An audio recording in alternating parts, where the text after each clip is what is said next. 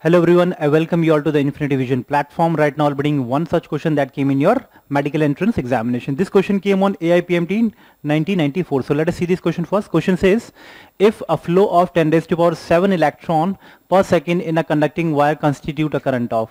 So what would be if in 1 second 10 raised to power 7 electrons is flowing through a wire. So you have been given a wire in which in 1 second this much of 10 raised to power 7 electrons flow through it.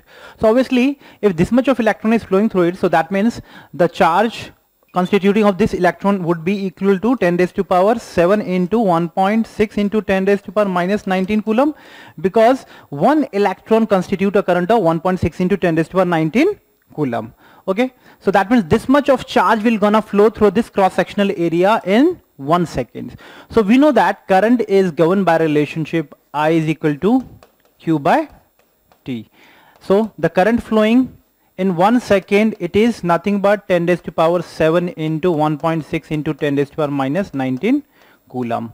So it is equivalent to 1.6 into 10 raised to power minus 12, and this is nothing but coulomb per second, which is nothing but ampere.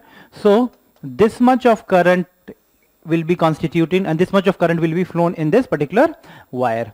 Okay, just you need to remember the charge on one electron is given by relationship, it is equivalent to 1.6 into 10 raised to power minus 19 coulomb. Rest, this question was quite easier to solve, and your answer, the correct answer would be 1.6 into 10 raised to power minus 12, which is your first option that you should get.